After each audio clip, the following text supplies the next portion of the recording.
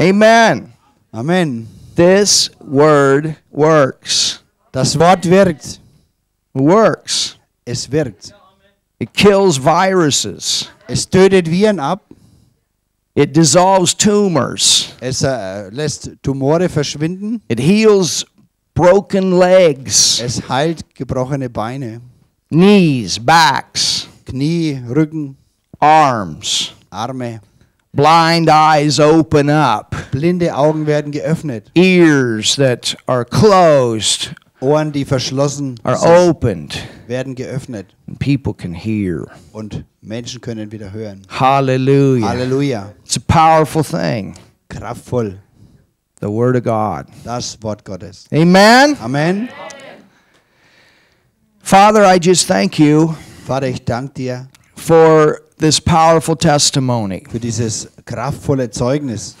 I thank you, Father, Ich danke dir, Vater, for changing lives dass du Leben veränderst through your Word. durch dein Wort. We believe Wir glauben. what you said.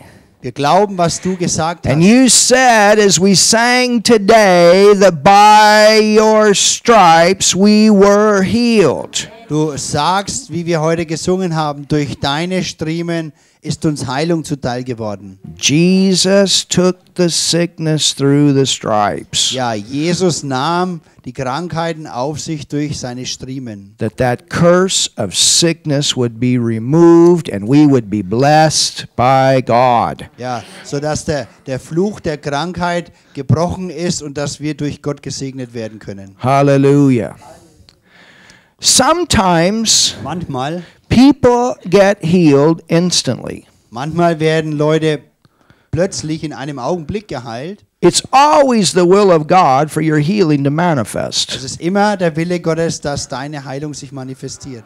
As we grow, we become more responsible to use the word for ourselves. Ja, und wenn wir im Wachsen sind und gewachsen sind, so kommen wir mehr und mehr in die Verantwortung hinein, selbst zu wachsen und das Wort zu ergreifen. And sometimes people stand, Und manchmal stehen Menschen, and they stand, sie stehen, and having done all to stand, they stand. ja, und sie tun es und stehen beständig, fortwährend. It's a battle against the senses. Es ist ein Kampf gegen die natürlichen Sinne. Sense knowledge says one thing, the word of God says another thing.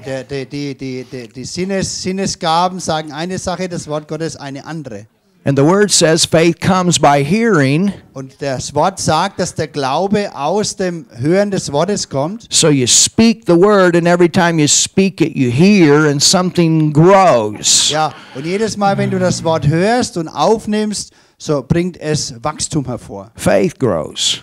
Glaube wächst. People get healed through the gifts of the Holy Spirit. Leute werden geheilt durch die Gaben des Heiligen Geistes. And they're instant. Und sie werden in einem Augenblick And geheilt. we have that happen often. Wir haben das sehr oft erlebt. And that's a great thing. Großartige Sache. But after we get healed, it's important that we fill ourselves with the Word of God to maintain our healing. Ja, und wenn wir geheilt worden sind, so ist es wichtig, dass wir uns mit dem Wort Gottes füllen, damit unsere Heilung Bestand hat und erhalten bleibt. People get healed through communion, receiving communion, because they know what it stands for. Leute werden geheilt durch das Einnehmen des Abendmahls, denn sie wissen, was es bedeutet. People get healed through the laying on of hands. Leute werden geheilt durch die Handauflegung. You go out there, church, and you lay hands on people, and they say, "Where did the symptom go?" And you say, "Hallelujah, that's my Jesus." Ja, und ihr geht hinaus aus der Gemeinde und ihr legt Menschen die Hände auf und betet für sie und es geht weg und die Leute fragen euch, was ist passiert? Dann kannst du Zeugnis geben und sagen,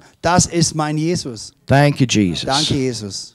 Yolanda, Yolanda, I want you to share your testimony. ich möchte, dass du dein Zeugnis mitteilst. How you used the Word of God and you stood against a sickness in your life. Ja, und ich möchte dich bitten, dass du Zeugnis abgibst davon, wie du aufgrund des Wortes gestanden bist und deiner Heilung festgehalten hast. This is a great testimony. Ein großartiges Zeugnis. This woman is like a tiger with the Word.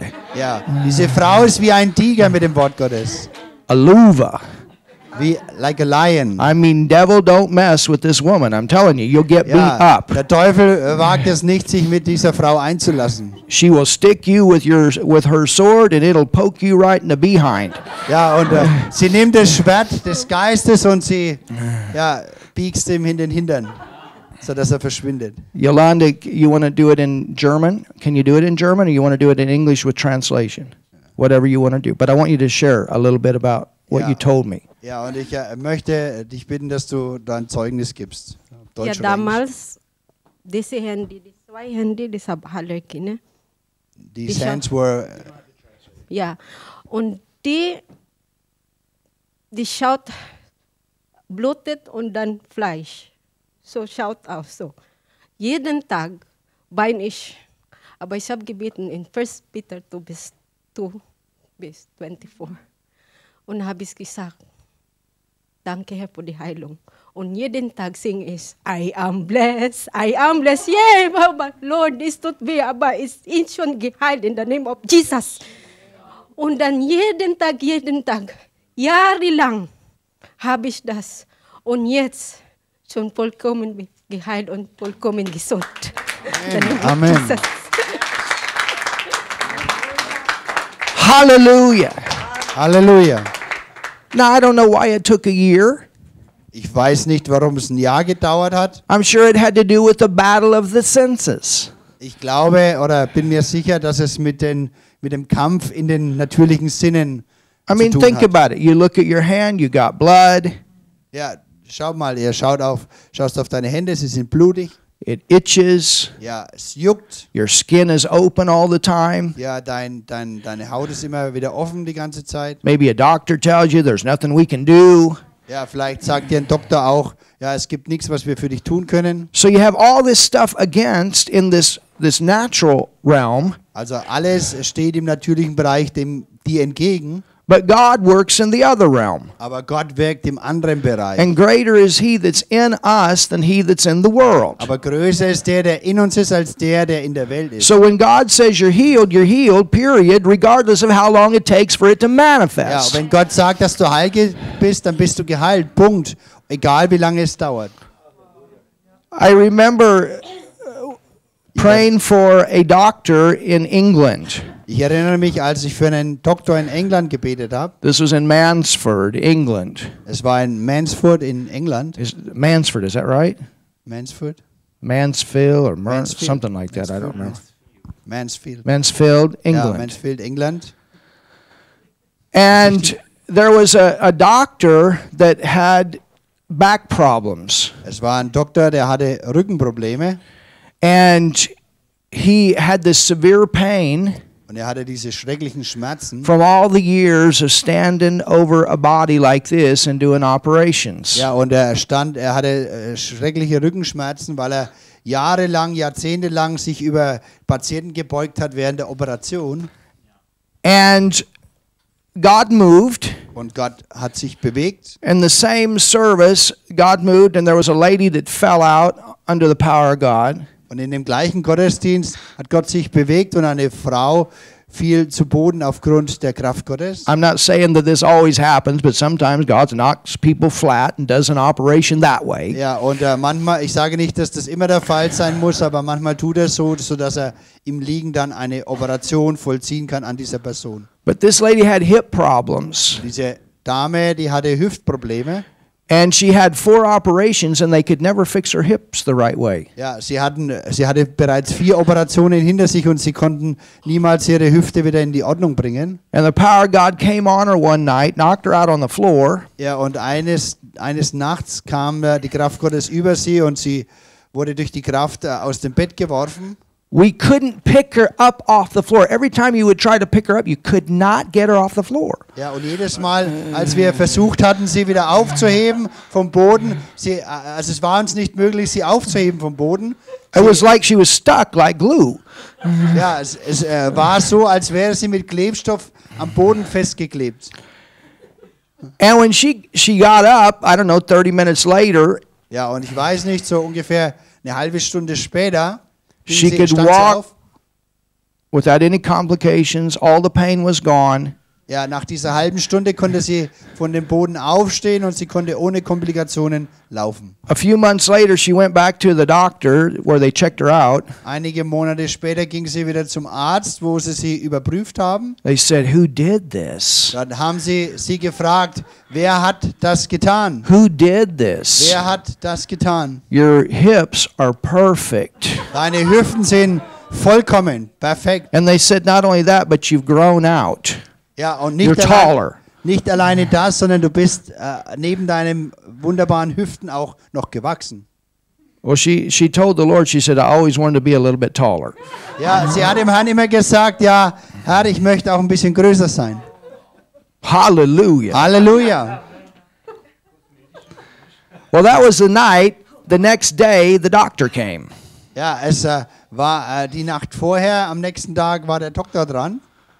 And she shared her testimony because she came in. It was the first Sunday that she could stand during praise and worship and lift her hands and praise the Lord and wearing a normal pair of shoes. Ja, also es war sozusagen der Abend vorher und sie kam nach ihrer vollkommenen Heilung herein und sie konnte normale Schuhe tragen und auch der Arzt war zu diesem Zeitpunkt anwesend. Now think about this. She knew we were having a healing conference, so before the conference she bought a normal pair of shoes in faith. Ja, weißt du, sie hat, bevor wir diese Heilungskonferenz hatten, ja, beschlossen, sich ein normales Paar Schuhe zu kaufen, im Glauben für ihre Heilung. Is that powerful? Ist das nicht kraftvoll? And so then came the doctor's time. Ja, und dann kam die Zeit des Doktors. And we laid hands on him, Wir haben ihm Hände aufgelegt. and he received a complete manifestation of healing in his back. Everything gone. Ja, und er hat eine vollkommene Manifestation der Heilung in seinem Rücken erlebt. Alles weg. And then the next day he came and testified Und am nächsten Tag kam er auch und gab auch Zeugnis. that all the pain was gone, that he was completely healed. Aller Schmerz war weggenommen worden und er war vollkommen That geheilt. his back was 100% in order. Sein Rücken war 100%ig in Ordnung. We have a photo of him with his hands up like this. It's on my Facebook site. Ja, wir haben ein Foto von ihm, wo er die Hände nach oben gestreckt hat. Das ist auf meiner Facebook-Seite. But this is what his testimony was. Aber hört mal, das war sein Zeugnis. He said, when you prayed, Also er hat gesagt, während ihr gebetet habt, he said, I had to lay aside all of my education.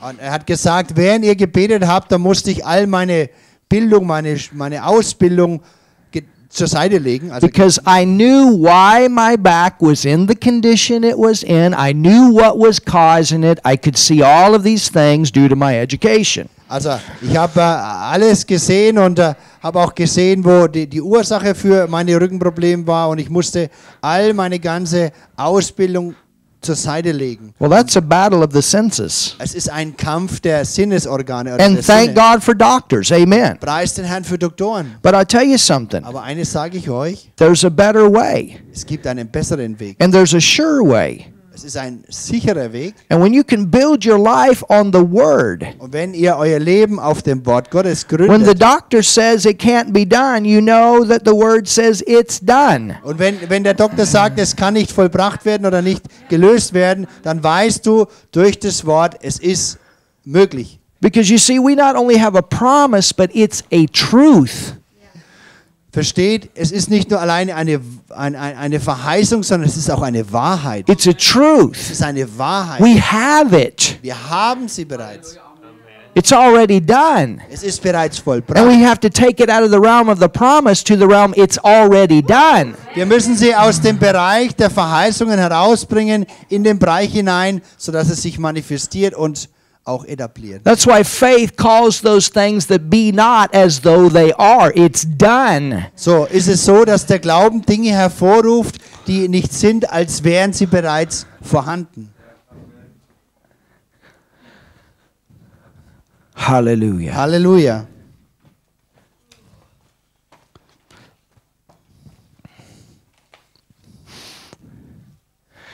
I want you to open your Bible today Ich möchte euch bitten, eure Bibel zu öffnen heute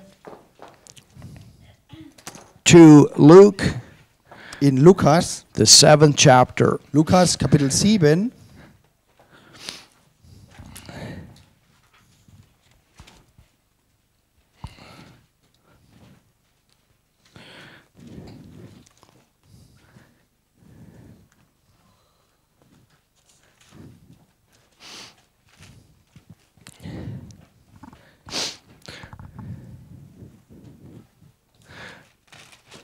Luke 7, Lukas 7. Kapitel. and I want you to read in verse 7. Und ich möchte euch bitten, im Vers 7 mitzulesen. It says, Wherefore, neither thought I myself worthy to come unto thee, but say in a word, and my servant shall be healed. Vers 7. Darum hielt ich auch nicht mich selbst nicht für würdig, zu dir zu kommen, sondern sprich nur ein Wort, so wird mein Knecht gesund.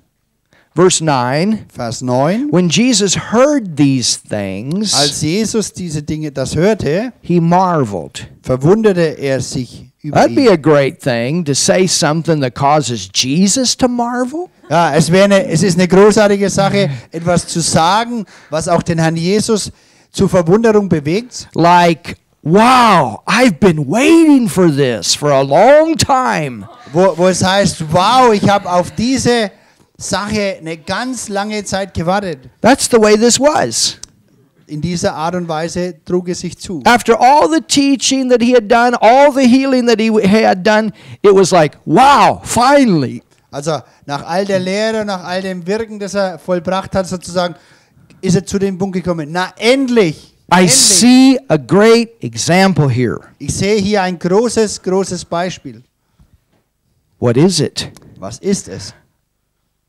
Jesus marveled at him and turned him about and said unto the people that followed him, I say unto you, I have not found so great faith, no, not in Israel. Vers 9. Als Jesus das hörte, verwunderte er sich über ihn und wandte sich um und sprach zu der Menge, die ihm nachfolge. Ich sage euch, einen so großen Glauben habe ich in Israel nicht gefunden. He said, I haven't found as great of an example of faith among my own people. Er hat gesagt und damit ausgedrückt, solch einen großen oder solch eine Art von Glauben habe ich unter meinem ganzen Volk Israel noch nie gefunden. My own family. Meine eigenen Familie. Someone from the outside has greater faith than people on the inside. Jemand von außerhalb hat einen größeren Glauben als den eigenen Leuten, dem eigenen Volk sozusagen. Also This von was innerhalb. a Roman centurion. Es war ein römischer Mann vom Militär, also ein römischer Militäroffizier sozusagen. Ja. Not a Jew, Kein Jude, a Roman. ein Römer. Wow. Wow, Great faith. großer Glaube. Everybody say great faith. Sagt mal alle, großer Glaube. The word talks about little faith.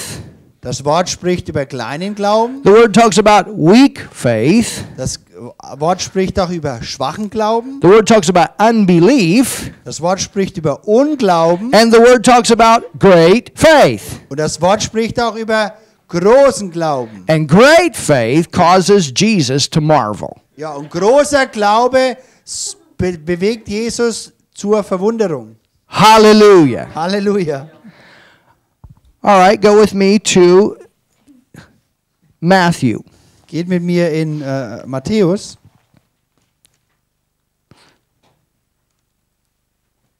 Matthew, the 8th chapter. Matthäus 8. Kapitel.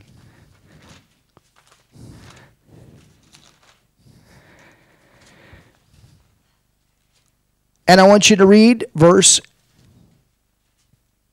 10. Und ich möchte euch bitten, den Vers 10 mitzulesen. When Jesus heard it, Als Jesus das hörte, he marveled verwunderte er sich and said unto them that followed, Verily I say unto you, I have not found so great faith, no, not in Israel. und sprach zu denen, die nachfolgten, wahrlich, ich sage euch, einen so großen Glauben habe ich in Israel nicht gefunden. So again, So, nun wiederum we have another example haben wir ein weiteres Beispiel in the Word of God, another reference to great faith. im Wort Gottes über großen Glauben. Now, Nun, I want to go back and I want to read both accounts. ja, ich möchte beide Hinweise dazu lesen. Let's look at Matthew, the 8th chapter, and verse 1. Lasst uns in Matthäus 8. Kapitel auf Vers 1 schauen. And I'm going to let Carl read verses 1 through 13 to you. Also ich will Karl bitten, dass er die Verse 1 bis 13 euch liest. Okay. Matthäus 8 von 1 bis 13. Als er aber von dem Berg herabstieg, folgte ihm eine große Volksmenge nach. Und siehe, ein Aussätziger kam, fiel vor ihm nieder und sprach: Herr, wenn du willst, kannst du mich reinigen. Und Jesus streckte die Hand aus, rührte ihn an und sprach: Ich will, sei gereinigt. Und sogleich wurde er von seinem Aussatz rein. Und Jesus spricht zu ihm: Sieh zu, dass du es niemandem sagst, sondern geh hin, zeige dich dem Priester und bringe das Opfer dar, das Mose befohlen hat, ihnen zum Zeugnis. So we have Jesus healing lepers, a leper. Ja, wir haben hier die Heilung von Jesus, wie er einen Aussätzigen gereinigt hat. You know, for Jesus, healing was another day in the office. Ja, ja, für Jesus war es so, wie wenn er gewöhnlich ins Büro gehen würde, die Heilung sozusagen. This ought to be a normal part of our Christian life. Das sollte Teil unseres normalen christlichen Lebens sein. It was a part of his life, it's a part of our life. Es ist Teil seines Lebens gewesen und es ist auch Teil unseres Lebens. All right, continue. Ja, ich werde fortfahren, Vers 5. Als Jesus aber nach Kapernaum kam, trat ein Hauptmann zu ihm, bat ihn und Came a sprach. what? Kam ein was? Ein Hauptmann. Who came to him? Wer kam zu ihm? Ein Hauptmann. A hauptman. Hauptmann, ja. So Jesus has a hauptman come to him. Jesus hat sozusagen einen Hauptmann, also einen vom Rang hohen im Militär, der zu Jesus kam. Who is this hauptman? Wer ist dieser Hauptmann? He's got authority. Er ist jemand, der Autorität hat. He has authority over 100 soldiers. Er hat Autorität über 100 Soldaten. Continue. Vers 6. Und sprach: Herr, mein Knecht liegt daheim gelähmt nieder und ist furchtbar geplagt. Who said this? Wer hat es gesagt? The hauptman, right? Der Hauptmann hat es gesagt. The hauptman said it. Der Hauptmann hat es gesagt. Look at your neighbor and say, the hauptman said it. Sag zu deinem Nachbarn, der Hauptmann hat es gesagt. The hauptman. Der Hauptmann hat es gesagt. The centurion, the man of authority said this. Der Mann in Autorität hat es ausgesprochen, The gesagt. Roman military man, Der römische Militärangehörige. a fighting man. Ein Kämpfer. Continue. Der Hauptmann antwortete und sprach: Herr, ich bin nicht wert, dass du unter mein Dach kommst, sondern sprich nur ein Wort, so wird mein Knecht gesund werden. Denn auch ich bin ein Mensch, der unter Vorgesetzten steht und habe Kriegsknechte unter mir. Und wenn ich zu diesem sage, geh hin, so geht er. Und zu einem anderen, komm her, so kommt er. Und zu meinem Knecht, tu das, so tut er das. Als Jesus das hörte, verwunderte er sich und sprach zu denen, die nachfolgten: Wahrlich, ich sage euch, einen so großen Glauben habe ich in Israel nicht gefunden. Ich sage euch aber, viele werden kommen von Osten und von Westen und werden im Reich der Himmel mit Abraham, Isaak und Jakob zu Tisch sitzen. Aber die Kinder des Reiches werden in die äußerste Finsternis hinausgeworfen werden. Dort wird Heulen und Zähneknirschen sein. Und Jesus sprach zu dem Hauptmann: Geh hin und dir geschehe, wie du geglaubt hast. Und sein Knecht wurde in derselben Stunde gesund. Hallelujah. Halleluja. All right, now let's go to Luke. So, lasst uns in Lukas gehen, in das Buch Lukas. And we have the same account. Und hier haben wir die gleiche, Niederschreibung dieses Vorfalls, The same story. die gleiche Geschichte. Luke, the 7th chapter. Lukas 7. Kapitel. And I want Carl to read to you verses 1 through 10. Ja, und ich möchte, dass Karl liest die Verse 7 von Vers 1 bis 10. Okay. Nachdem er aber von den Ohren des Volkes alle Rede beendet hatte, ging er hinein nach Kapernaum. Und ein Knecht des Hauptmanns. All right, hold on. Okay. Do you know why Jesus went to Capernaum? Wisst ihr, warum Jesus nach Kapernaum hineinging? Do you know why that he changed his hometown to be Capernaum? Wisst ihr, warum er sozusagen seinen Geburtsort verlassen hat, um nach Kapernaum zu gehen? Because the last time he went back to his hometown, they rejected him and he could do no mighty work. Ja, und wisst ihr, als er das letzte Mal in seine Heimatstadt zurückgekehrt war, konnte er keine großen Wunder wirken, weil sie ihn abgelehnt hatten. He gave him a chance, he gave him an opportunity. Er gab ihnen eine Gelegenheit, eine Möglichkeit. And that's why Jesus would go to different places sometimes and have very little fruit. Ja, deshalb ging Jesus an verschiedene Orte, aber er hatte dort wenig Frucht. But he had to change places Aber er musste an verschiedene Orte hingehen. because of the rejection, and he wanted to be where he could bear fruit. Ja, er wollte dorthin gehen, weil sie ihn vorher anderswo abgelehnt hatten, damit er Frucht bringen konnte. So he went to Capernaum So ging er nach Kapernaum. and based his ministry out of Capernaum. Und das war sozusagen seine Missionsbasis, sein Ausgangspunkt. All right, let's continue. It's good to have a base, isn't it? Es ist gut, eine Basis zu haben. God told us to go to Foot. Hallelujah. Und Gott hat uns gesagt, wir sollen nach Fürth gehen. Okay, Why would he lies do weiter. that? Ja, warum wird er das so sagen? Because there's 87 nations living in Foot. Deshalb, warum? Weil 87 verschiedene Nationen hier in Fürth sind. Just walk down the Fußgänger zone on some Monday or Tuesday and you don't even hear German anymore. Ja, geht mal montags oder dienstags in die Fußgängerzone und ihr hört überhaupt kein Deutsch mehr dort. Amazing. Erstaunlich.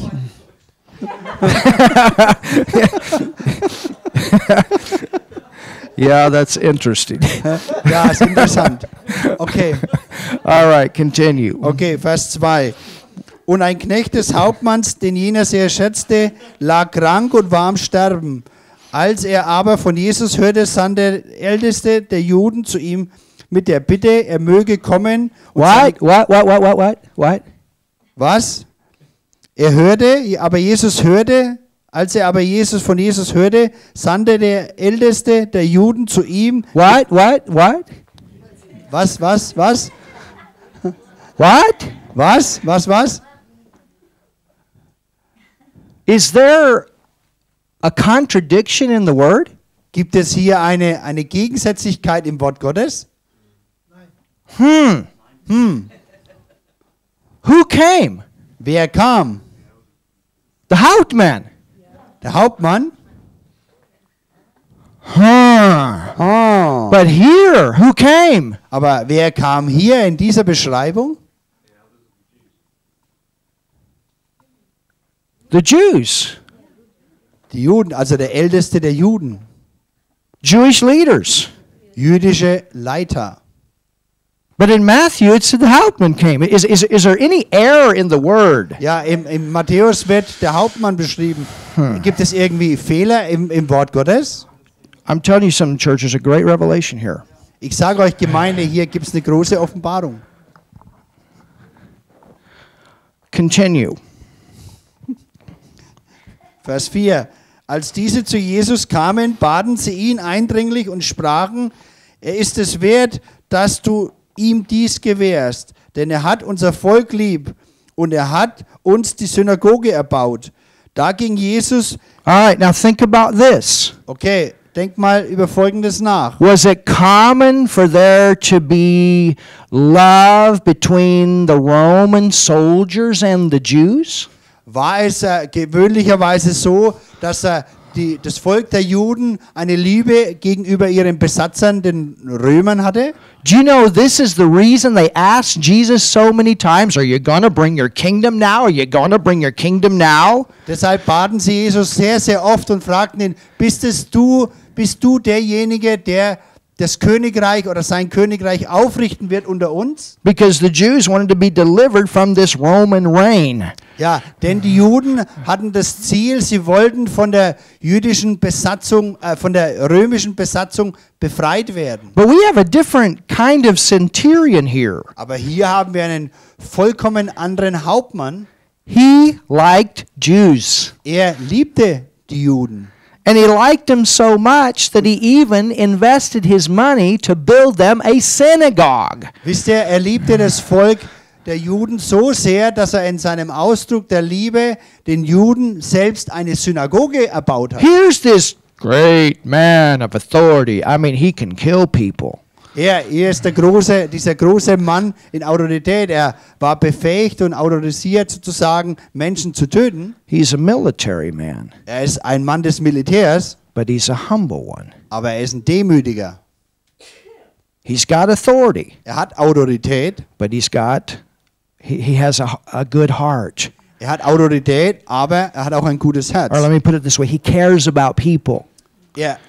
In Wahrheit so auszudrücken, er sorgt sich um Menschen. You understand that? Versteht ihr das? So he cared about the Jews. Er sorgte sich um die Juden. He's a military man. Er ist ein Mann des And not Militärs. only does he care about Jews as a military man, but he's also got a slave. Ja, wisst ihr, er ist nicht nur ein Mann des Militärs, ein Hauptmann oder ein Mann, der sich um die Juden sorgt, sondern er hat auch einen Diener. And if you're a rich centurion and you got a slave that's about to die, you just get you another slave. Ja, wisst ihr, und wenn du ein Hauptmann bist und einen Diener hast und der krank ist und dabei ist zu sterben, ja, dann holst du dir einen anderen Diener, einen anderen Sklaven. I want you to see the heart here. Ich möchte euch euren Blick auf das Herz dieses Mannes richten. Because all of these things come together to produce great faith. Aber all diese Dinge in seinem Umfeld kommen zusammen und bringen einen großen Glauben hervor. Well, why do we want great faith? Warum wollen wir großen Glauben? Because anytime God does something, he does it by faith. Ja, wisst ihr, jedes Mal, wenn Gott etwas Großes wirkt, dann tut er es durch großen Glauben. This is how God Das works. ist es, wie Gott wirkt. And the foundation for faith is love. Denn das Fundament des Glaubens ist die Liebe. You understand? Versteht ihr das? This guy's not born again, but he still has a heart that cares about people. Wisst ihr, dieser Mann ist nicht von Neuem geboren, aber er hat ein Herz, das sich um die Menschen sorgt. There are people out there in the world that care about people. Natürlich. There really are. Thank God. Natürlich gibt es Menschen draußen in der Welt, die sich auch um Menschen sorgen und preist den Herrn, auch wenn sie nicht wiedergeboren sind. You understand this? Versteht ihr das? And then we become a Christian, we get the real love. Aber wenn wir zu Christen werden, dann empfangen wir die wahre, die echte Liebe. And how much more it ought to be for us that have the agape love of God as our nature. Ja, wie viel mehr für uns, die göttliche Art von Liebe, die Agape-Liebe in uns haben. All right, let's continue with this. So we have a Hauptmann. So, lasst uns fortfahren. Wir haben hier einen Hauptmann. He's got authority. Er hat Autorität. He's got 100 soldiers that are under him. Er hat 100 Soldaten, über die er Befehl ausübt. He's a friend of the Jews. Er ist ein Freund der Juden. He has spent his money to build them a synagogue. Er hat sein Geld investiert, um ihnen eine Synagoge zu bauen. And he has a servant, a slave that is home. He cannot walk. Ja, er hat einen Diener, einen Sklaven, der zu Hause ist und der nicht laufen kann. He's very sick Er ist sehr krank and he's about to die. und er ist kurz vor seinem Tod. And we have in Matthew the verse that says that the centurion came. Und wir haben im Matthäus Evangelium die Beschreibung, dass der Hauptmann kam. But we have in Luke, it says the leaders of the Jews came. Und im Lukas-Evangelium finden wir sozusagen die Berichtschreibung, dass Älteste der Juden kamen. Ah, there it is, right there. There's error in the scripture. Oh, hier haben wir es. Hier You ist ein can't Fehler. trust the Bible because there's an error here in the scriptures. Ja, ihr könnt der Bibel nicht vertrauen, denn hier haben wir einen Fehler gefunden in der Bibel. I'm going to tell you something right now. Ich sage euch jetzt was. There are no errors in the word. Es gibt keine Fehler im Wort But Gottes. sometimes you don't have the revelation to bring you to the point. Aber manchmal haben wir keine Offenbarung darüber, um an diesen Punkt zu gelangen. This word is loaded with treasures. Sein Wort ist vollgepackt mit Schätzen. And you get one revelation and it opens another revelation. It's a treasure box full of life. Ja, und du hast eine Offenbarung, entdeckst eine Offenbarung, diese öffnet eine andere Offenbarung und ihr habt eine Schatzkiste im Wort Gottes. Hallelujah. Halleluja. All right, continue. Okay, Vers 8. Darum hielt auch ich mich selbst nicht würdig, zu ihm zu kommen, sondern sprich nur ein Wort, so wird dein Knecht gesund. Denn auch ich bin ein Mensch, der unter Vorgesetzten steht und habe Kriegsknechte zu mir. Und wenn ich zu diesen sage, geh hin, so geht er. Und zu einem anderen, komm her, so kommt er. Und zu meinem Knecht, tu das, so tut er es. Als Jesus das hörte, verwunderte er. So how does this centurion work? Wie ist der Umgang oder wie geht der Hauptmann mit der Situation um? He knows how to delegate, right? Er weiß zu delegieren. And he knows the power of words. Und er weiß von der Kraft der Worte. He's secure in his position. Ja, er hat seine Position gesichert. But he also says, look at this. He says, I am a man under authority. Aber schaut mal, was er wirklich ausdrückt. Er sagt auch, ich bin ein Mann unter Autorität. So he says, I speak and I delegate authority. Er sagt, ich spreche und ich delegiere Autorität. But at the same time, I do this because I'm a man under authority. Er sagt, ich tue das, aber zur gleichen Zeit bin ich auch ein Mann, der unter Autorität steht. Continue. Als Jesus das hörte, verwunderte er sich über ihn und wandte sich um und sprach zu der Menge, die ihm nachfolgte. Ich sage euch, einen so großen Glauben habe ich in Israel nicht gefunden. Und als die Abgesandten in das Haus zurückkamen, fanden sie den kranken Knecht gesund. Wow. Wow. So what does all of this mean? So, was bedeutet das jetzt nun alles? What does this have to do with healing? Was hat es mit Heilung zu tun? What does this have to do with great faith? Was hat es zu tun mit großem Glauben? Faith Glaube is the substance of things hoped for. Der Glaube ist eine Verwirklichung dessen, auf das, was man hofft. You read the Word of God, Du liest das Wort Gottes and you see all of these things that Jesus has provided for you. und du liest das Wort Gottes und siehst, was Jesus alles für dich zur Verfügung gestellt hat. And you say, wow, I'm Und du blessed. sagst, wow, ich bin gesegnet. Oh, everybody say I'm blessed. Sag mal alle, ich bin gesegnet. You read the Word and it builds hope into you. You say, Ja. wow, could this really be my life? Ja, und ihr lest das Wort und ihr ergreift und gewinnt Hoffnung. Ist das wirklich Teil meines Lebens? Somebody comes along and says you can be forgiven, you can be righteous. And you say, wow, I received Jesus. Ja, und jemand kommt dir über den Weg und er sagt, du kannst Vergebung empfangen, du kannst die Gerechtigkeit Gottes empfangen und du kannst Jesus empfangen. Wow! You get a different picture Ihr bekommt ein völlig anderes Bild of God. von Gott. You get a different picture of life. Ihr bekommt ein anderes Bild über das Leben. You get a picture of what everything is about. Ihr bekommt ein anderes Bild darüber, worum es überhaupt geht. And it builds hope in your heart. You begin to see it. Ja, und es baut Hoffnung in euren Herzen und ihr könnt es sehen. Somebody tells you through the Word of God, you don't have to be sick anymore. Thank you, Ja, und Jesus. jemand sagt dir, durch das Wort Gottes musst du nie mehr krank sein. Preise den Herrn, danke Jesus. And this Roman centurion, he heard about all these people that were getting healed. Ja, und hört mal, dieser römische Hauptmann, der hat von all den Dingen gehört, wo Menschen geheilt worden sind durch Jesus. But he's thinking through the thoughts of a military man that understands authority. Aber er sozusagen sieht die Dinge in den Augen eines Mannes, der im Militär ist und der auch in Autorität ist. He's thinking, wow, Er denkt darüber nach und sagt, wow, this guy must know something. dieser Mann, der hat etwas verstanden. Everywhere he goes, Wo immer er auch hingeht, he speaks to things. er spricht zu Dingen. He speaks. Er spricht. He said, I speak. Ich spreche, hat er gesagt. When I speak to my soldiers, they do something. Wenn ich zu meinen Soldaten spreche, dann führen sie den Befehl aus. They don't question, they don't ask, they just go do it. Sie stellen auch keine Fragen oder stellen mich in Zweifel, sondern sie sind gehorsam und tun es einfach.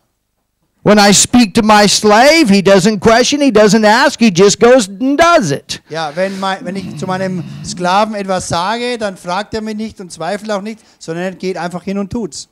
But you know what? Aber wisst ihr was? I believe he was a very good leader Aber ich bin der Überzeugung davon, dass er ein guter Leiter war. because I believe his soldiers knew that he cared about them. Ja, wisst ihr, denn ich bin mir der Überzeugung, dass seine Soldaten, seine Untergeordneten wussten, dass er ein guter Leiter war, weil er sich um sie sorgte. And I believe that his slave was like a son to him. Und ich bin der Überzeugung, dass sein Sklave wie ein Sohn behandelt worden ist. Because what kind of centurion is going to go find a healer to get their slave healed? Ja, welche Art von römischen Hauptmann geht dorthin und sendet dorthin, um seinem Knecht sozusagen Heilung zuteil werden zu lassen? And at the same time, he shows his heart for the Jewish people by building them a temple. I mean, a synagogue. Ja, und Wow. zur gleichen Zeit offenbart er sein Herz dadurch, indem er Geld in die Hand nimmt und den Juden,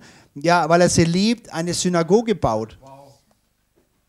But he's looking Aber er hält Ausschau and he's recognizing und er kennt, something about the command.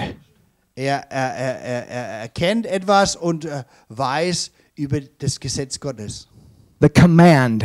über den Befehl, The command. den Befehl. I command, the soldiers do. Ich befehle, der Soldat führt es aus. I command, my servant does. Ich befehle, mein Knecht führt es aus. Everywhere this man they call Jesus goes, he commands and the sickness leaves. Ja, überall, wo Jesus hingeht, gebietet und befiehlt er und die Krankheit wird hinweggenommen.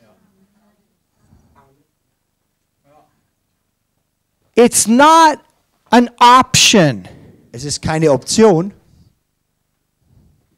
to heal the sick. es ist keine Option, die Kranken zu heilen. It's a command. Es ist ein Auftrag, ein Befehl.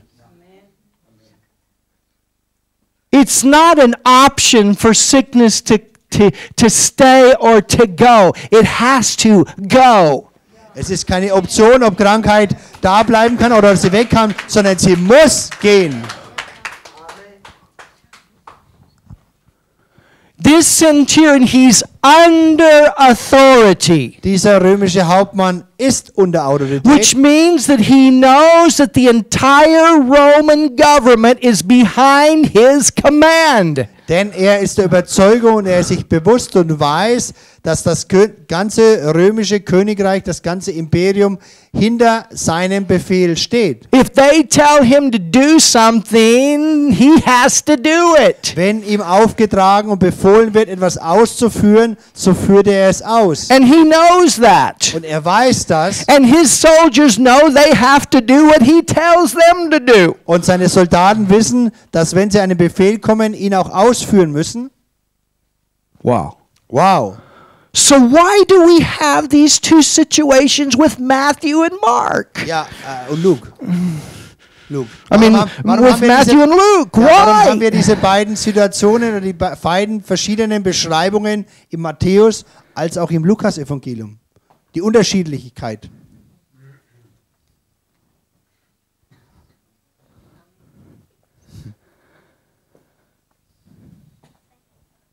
When the centurion Als der Hauptmann sent the Jewish elders, die jüdischen Ältesten gesandt hat, they went by his command. diese jüdischen, also die Ältesten der Juden, gingen unter seinem Befehl, unter seinem Auftrag. They went in his name. Sie gingen in seinem Namen. Wow.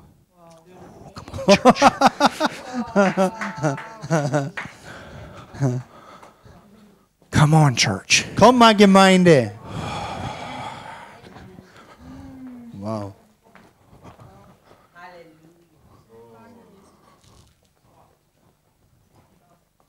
Hallelujah.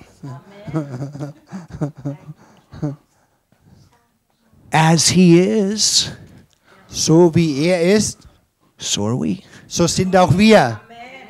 Come on, church. Komm mal, Gemeinde.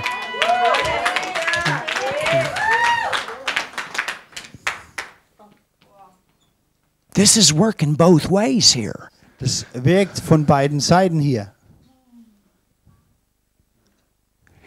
The man recognized Der Mann erkannte, that there's somebody here that's got more authority than I do. dieser Mann, dieser Hauptmann erkannte, dass es jemanden gibt, der bei ihm ist, der größere Autorität hat als er. He had respect. Hatte Respekt.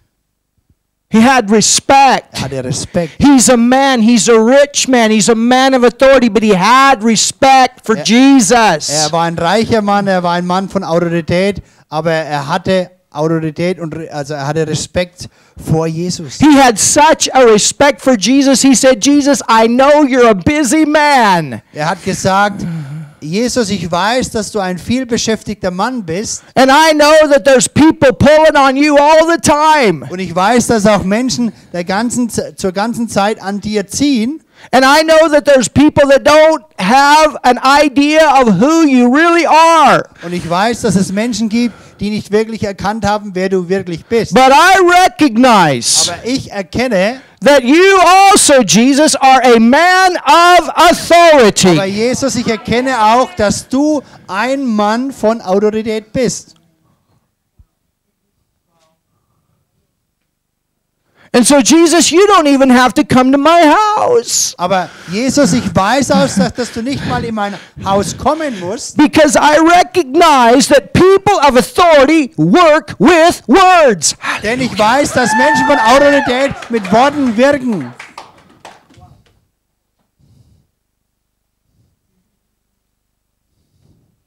Hallelujah. Halleluja. Words of authority. Worte von Autorität. By his stripes I am healed. Durch seinen Striemen ist mir Heilung zuteil geworden. Am I right, Yolanda? Bin ich By richtig, his Jolanda? stripes I am healed. Durch seine Striemen bin ich geheilt Do you worden. hear me, hand? Do you hear me, skin? By his stripes I am healed. Hörst du Hand, hörst du Haut? Durch die Striemen von Jesus bin ich geheilt worden. Do you hear me, viruses? Hört ihr mich, ihr Viren? By his stripes I am healed. You are dead. Durch die Striemen von Jesu bin ich geheilt worden. Du bist tot, Virus. You see, everything that exists in this natural realm was created by words. Wisst ihr, alles, was wir im Natürlichen sehen, was existiert, wurde durch das Wort geschaffen. It goes all the way back to God said. Und es geht alles auf das zurück, wo es heißt, Gott sprach. Where was that? Wann war das? Authority spoke. Autorität sprach. And he said, light be, and bam, light came. Und er sagte, es werde Licht und bam, das Licht kam hervor. There wasn't any option about it. Light had to come. When God speaks, it has to happen. Und es gibt keine Option, Licht musste kommen, denn als Gott sprach, musste es sich manifestieren. Did you know that's why Jesus had to stay silent when he went to the cross? Because if he would have spoke one thing, it would have been over. Wisst ihr, das ist auch einer der Gründe dafür, warum Jesus nicht mehr gesprochen hat vor seiner Kreuzigung. Denn wenn er ein Wort gesprochen hätte, hätte er die Mission nicht ausführen können. Do you know what the most powerful part of you is? Weißt du, was der mächtigste Teil deines Körpers ist? It's your tongue. Es ist deine Zunge. Do you know how the devil keeps the curse in the earth? Wisst ihr, wie der Teufel den Fluch auf der Erde behält? By the world constantly speaking the negative things. Indem die Welt beständig das Negative ausspricht.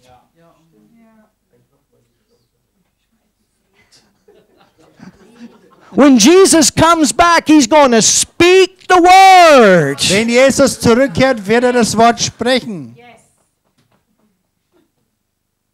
He's going to destroy the Antichrist with the word. Er wird den Antichrist zerstören durch das Wort. He's going to split the Mount of Olives with the word.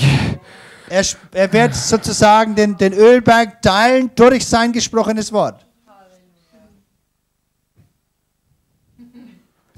Science has proven that everything has sound.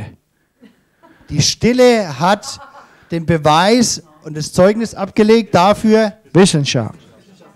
Ach so, die Wissenschaft, okay. Also die Wissenschaft hat festgestellt, dass alles einen Ton hat, also alles hat eine Lautstärke sozusagen, einen Klang, ja genau, danke, einen Klang. Alles hat einen Klang. I was thinking about this today. Ich habe heute darüber nachgedacht. As my wife was walking across the floor in her shoes. Ich habe darüber nachgedacht, während meine Frau über den Flur gelaufen ist mit dem Geräusch ihrer Schuhe. And I thought, there's a manifestation of sound. Ich habe mir gedacht, wow, hier gibt es eine Manifestation des Klangs. If my wife walks across the floor of our house in her socks, it has one sound when the sock hits the floor. Ja, und wenn meine Frau in Strümpfen über unseren Flur, unser Parkett läuft, dann hat es einen When the anderen sock Klang. hits the floor, Ja, wenn der Socke sozusagen den Flur berührt, dann hat es einen anderen Klang. Oder when her high heel shoes hit the floor. wenn ihre High Heels sozusagen den Flur berühren, den Boden berühren. We live up on the top. Wir wohnen im Haus ganz oben. I'm telling you, when my wife comes in the door, I know it's her. I know her sound by her walk. Wisst ihr, wenn meine Frau in die Wohnung eintritt und hineingeht, dann weiß ich aufgrund des Klanges ihrer Schuhe, dass sie es ist. Really? Stimmt, richtig. You can get to know people by their walk. Ihr könnt die Menschen erkennen aufgrund ihres Laufgeräusches. Our dog, when Raphael and I, we're down, when we open the door on the bottom, we hear him barking on the top. He knows when we are home. Also wisst ihr, wenn wir sozusagen die Haupttür Amazing. unseres Hauses aufschließen, dann fängt unser Hund oben im 3. Stock oder 4. Stock an zu bellen, weil er weiß, dass wir kommen. Er kennt uns. If you come or the neighbor comes, he doesn't bark. But if we come, he barks. Ja, wisst ihr, wenn andere Leute kommen oder der Nachbar, dann bellt der Hund nicht. Everybody has a sound. Jeder hat einen Klang. Everything has a sound, and everything is different. Und alles hat einen Klang und alles ist unterschiedlich. In the Navy, they have submarines and they use sonar technology. Wisst ihr, im Militär, in der Armee haben sie U-Boote und sie benutzen das Sonarsystem, um ihr Umfeld zu erkennen. And these things work by sound. What's a Russian submarine? What's a Korean submarine? What's this? What's that? By sound. Und wisst ihr, dieses Sonarsystem erkennt russische, koreanische, japanische U-Boote aufgrund ihres Klangs. Water has sound. Wasser hat Klang. This wall has sound. Diese Wand hat The Klang. metal has sound. Das Metall hat Klang. Everything has sound. Where did that come from? Alles hat Sound. Wo kam dieser Klang her? The first sound is God. Der erste Klang ist Gott. He spoke. Er sprach. That's why you can speak a car into existence. Deshalb kannst du Hallelujah. ein Auto in Existenz sprechen. Halleluja. Because the material that car was made from comes from God. Hallelujah. Denn das Material, womit das Auto hergestellt wurde, kam von Gott.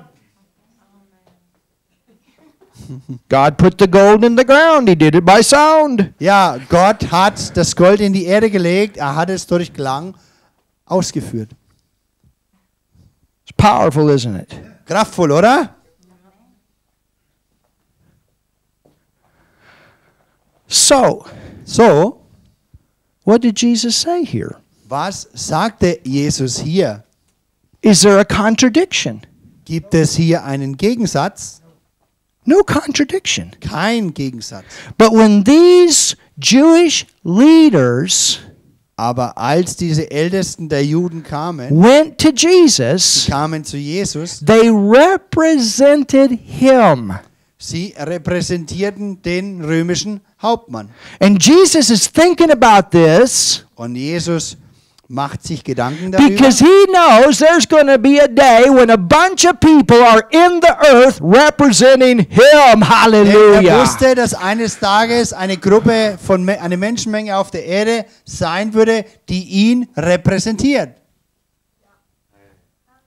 Oh, come on, church. He's Komm mal, thinking Gemeinde. about Er this. denkt darüber nach. Denkt This mal is darüber. why he says, many come from the east and the west, and they don't even recognize who I am. Und deshalb hat er auch gesagt, viele kommen aus dem Osten, aus dem Westen, aber sie erkennen nicht, wer ich wirklich bin. My own people don't even recognize who I am. Mein eigenes Volk erkennt nicht wirklich, wer ich wirklich bin. But the centurion recognized who he was. Aber der Hallelujah. römische Hauptmann hat erkannt, wer er war. And you recognize who he is. Ihr erkennt, wer er ist. And the better you know who he is, the more authority you have in your life because you know you represent him in this earth. Und je mehr ihr ihn kennenlernt und je mehr ihr wisst, desto mehr wachst ihr in der Autorität, denn ihr repräsentiert ihn hier auf der Erde. Oh, come on, church. Komm mal, Gemeinde. Hallelujah. Halleluja. Then the Jewish elders go, and Jesus, he gets close to the house. Ja, und wisst ihr, die Ältesten der Juden gehen wieder weg und er kehrt in sein Haus zurück. And he still has respect. He recognizes, he has a reverential fear for Jesus. Und wisst ihr, und er erkennt immer noch und er hat eine Ehrfurcht und einen ehrfürchtigen Respekt vor Jesus. Wow. Wow. And he says, hey, he says, you guys go tell this man Und er sagt, hört mal, Jungs, sagt zu diesem Mann, that I'm also a man under authority, dass ich auch ein Mann unter Autorität bin and I recognize who you are. und ich erkenne, wer du wirklich bist. I recognize who you are. Ich erkenne, wer du bist. And because I recognize who you are, Und weil ich erkenne, wer du bist, you're a man of authority, du ein Mann von and you Autorität. tell Jesus, you say, I understand. Und du sagst zu Jesus, ja, ich verstehe. I understand the authority that you have. Ich verstehe die Autorität, die du hast. I understand you, Jesus, as a greater man of authority than I am. Und ich erkenne, Jesus, dass du ein größerer Mann von Autorität bist, als ich ein Mann von Autorität bin. He had respect. Do you understand Er that? hatte Respekt, versteht Oh, ihr das? everybody say Sag hallelujah. mal alle He Halleluja. had respect. Er hatte Respekt. He had respect for the things of Er God. hatte Respekt vor den Dingen Gottes. He had respect for the Word of Er hatte God. Respekt vor dem Wort Gottes. Jesus said God gave all these people a chance. Und Gott sagt, er gibt all den Menschen eine Gelegenheit, eine Möglichkeit. This is our part. Das ist unser Teil. This is our part, church. This is your part. Your part is to give people a chance. Wisst ihr, Gemeinde, eure Möglichkeit ist, den Menschen eine Gelegenheit zu geben. Did everybody receive Jesus? The answer is no. Hat jeder Jesus empfangen? Die Antwort ist nein. But does that mean that he didn't give him a chance? Bedeutet das, dass er ihnen keine Gelegenheit He gegeben hat? always gave him a Er chance. gab ihnen immer eine And I Gelegenheit. promise you, you're out there giving people a chance. You're going to have people that you come in contact like this man that recognize what you have. Hallelujah. Ihr seid Leute, wenn ihr hinausgeht und ihr Jesus kennt, dann werden die Leute euch erkennen sozusagen und sie werden auch Jesus kennenlernen. Thank you, Jesus. Danke, Jesus. You know, I'm an American. You guys know that. Ja, und wisst ihr, ich bin Amerikaner. Ihr wisst es alle, oder? Got my brother Joe here, Ja, ich habe meinen Bruder Joe hier. military man. Auch ein Mann des Militärs. This guy works in Germany too, and he carries a gun. Ja, er arbeitet auch hier in Deutschland und er besitzt auch eine Waffe. I mean, we're doing good. We got this guy here, and we got a policeman in the back. We're doing good. Ja, wisst Hallelujah. ihr, wir haben hier den Joe und wir haben einen Mann im hinteren Teil, der Polizist ist. Wir machen es gut, oder? Amen. Amen. But part of our ministry is also in the States. Aber Teil unseres Dienstes ist auch in Amerika. And so because of that, we have some business we have to do there sometimes. Ja, und aufgrund dessen haben wir auch einige Dinge dort zu erledigen. And you know what? It wouldn't be real practical every time that I had to do some business there to have to fly back to America on an airplane and do it. Ja, wisst ihr, und es wäre nicht ratsam, immer wenn wir Gelegenheiten oder Angelegenheiten in Amerika haben, in ein Flugzeug zu steigen und dorthin zu fliegen. So in America we have, and it's also this way in Germany, Ja, in Amerika haben wir und in gleicher Weise ist es auch so hier in Deutschland. we have what is called the power of attorney. Wir haben hier oder dort sozusagen die Autorität eines Anwalts sozusagen, also in der Autorität eines Anwalts, Where somebody can sign where you sign a document and say that that person can do your business. also wo es heißt, dass jemand hingeht, ein Dokument unterschreibt bei einem Anwalt, also sozusagen eine Vollmacht, und in dieser Vollmacht wird dieser Person autorisiert, Dinge in meinem Namen zu tun. You understand that? Versteht ihr das? And so I found somebody. Und ich habe jemanden gefunden. You have to find somebody you can trust. Ja, du musst jemanden finden, dem du vertrauen kannst. Now this is amazing Das ist erstaunlich. because God found a bunch of people he could trust. Erstaunlich, denn Gott hat Menschen, einen Haufen, eine Gruppe von Menschen gefunden, denen er vertrauen kann. Woohoo! Woohoo!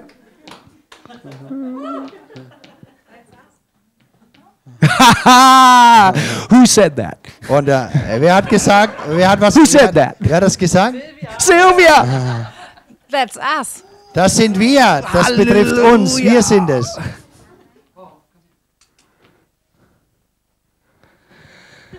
So I found mom.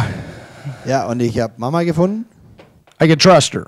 Ich kann ihr voll vertrauen. Mom can clean out my American bank account. Ja, die If she wants to. Mama, die kann mein ganzes Bankkonto in Amerika She can do abräumen. whatever she wants. Sie kann tun, was auch immer sie will. And whatever she does, I'm responsible for. Und was auch immer sie ausführt und tut, ich bin verantwortlich dafür. She represents me there. Sie repräsentiert mich dort vor Ort. And those Jews represented that centurion. Those friends represented that centurion. Ja, also diese Ältesten der Juden haben den römischen Hauptmann repräsentiert und auch die Freunde. You understand this? Versteht ihr das? And Jesus said, Und Jesus he said, wow, sagte, wow, somebody here recognizes the power of words. ja, jemand hier hat die Autorität von Worten hier erkannt. Somebody recognizes the source of authority. Jemand hat die Quelle der Autorität erkannt. Somebody recognizes where all of this comes from. Und einige haben erkannt, wo es herkommt. And Jesus said, Und Jesus sagte, I haven't found so great a faith among all my people. Jesus hat gesagt, ich habe diese Art von großen Glauben noch nie unter meinem Volk gefunden. So what does that mean? So, was bedeutet das nun? How do you have great faith? Wie bekommst du oder wie hast du großen Glauben? You recognize where your authority comes from. Zuerst, du erkennst, wo deine Autorität herkommt. You don't get into pride. Du gehst nicht in den Stolz. You Oder always give the credit back to God. du gibst die Ehre immer Gott zurück. You care about the people that are around you. Du sorgst dich um die Menschen, die um dich herum sind. You want them healed because God loves people, not so you can get a feather in your hat and say, hey, I healed such and such. Ja, du möchtest, dass Menschen geheilt werden und nicht, dass du dir eine Feder an deinen Hut heften kannst und dir die Ehre gibst anstelle von Gott. You have respect for the things of God, for the people of God, Du hast Respekt vor den Dingen und auch vor dem Volk Gottes. and you know that everything manifests through words of faith. Du erkennst, dass sich alles, aber auch alles durch Worte des Glaubens manifestiert. And Jesus spoke, Und Jesus sprach, He spoke. er sprach, He spoke. er sprach One word. ein Wort. A healing sentence. One sentence. Er hat einen Satz in Bezug auf Heilung gesprochen. And the man's servant was healed. Und der Diener des Hauptmanns wurde geheilt. And that's how powerful this word is. Das ist so kraftvoll und mächtig ist dieses Wort. That's how powerful the word of God is in your life. So kraftvoll ist das Wort Gottes in deinem Leben. We speak Wir sprechen and sickness goes. und Krankheit muss weichen. We speak Wir sprechen, and the promises of God manifest. wir sprechen und die Verheißungen Gottes manifestieren. We speak and the demons bow Wir sprechen und die Dämonen müssen sich beugen and they come out. und sie kommen heraus. We speak and the blessing Wir flows. sprechen und die Segnungen fließen. We keep our tongue speaking in the right way. Wir halten Acht auf unsere Zunge, in richtiger Weise Dinge auszusprechen. We don't question it, Wir stellen es nicht in Frage. but we speak it because we know it's so. Ja, wir sprechen es, weil wir wissen, dass es so ist. That's what we learn from this. Das ist es, was wir hierbei lernen können. And so for these guys to come to Jesus, it was like the centurion himself coming. Wisst ihr, und für diese Leute, die zu Jesus kamen, war es in gleicher Weise so, als würde dieser Centurion, dieser Hauptmann persönlich kommen. And he recognized that Jesus also was a man under authority. Denn er wusste, dass auch Jesus ein Mann von Autorität And war. we recognize we are under his authority. Denn wir erkennen, wir sind unter seiner Autorität. We can do the same things that Jesus did. He said, "Go forth in my name." Und wir können das Gleiche Hallelujah. tun und Gleiche wirken, was Jesus gewirkt hat. Denn er hat uns aufgetragen, in seinen Namen zu gehen. Und You wir can gehen do in the seinen same works Wir können die gleichen Werke that wie he er. did and greater works than these. Die gleichen Werke wie er und noch größere als er. You are under his authority. Ihr seid unter seiner Autorität. Hallelujah. Halleluja.